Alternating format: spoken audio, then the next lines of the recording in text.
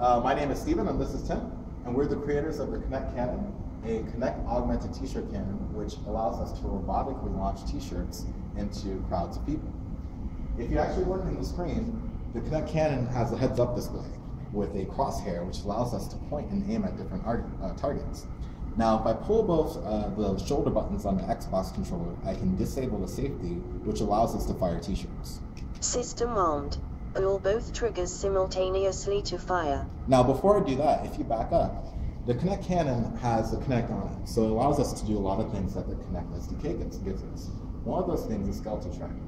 So we can have the Kinect Kannon follow Tim as a target if I turn it into skeleton autonomously. So now, I'm not controlling the Kinect at all, the Xbox controller. It's controlling itself. And it's watching Tim, and as he moves throughout its view, the Kinect Kannon will actually follow Tim as it goes left and right.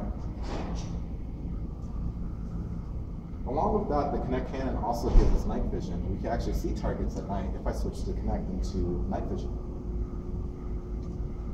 Now, I'm going to switch the Kinect back into manual mode, which will allow me to safely bring Tim away from just crosshairs and actually target the crosshairs that are on the heads-up display on the laptop. And by pulling both triggers simultaneously, I can fire the cannon. And there you have it, the Kinect Kannon.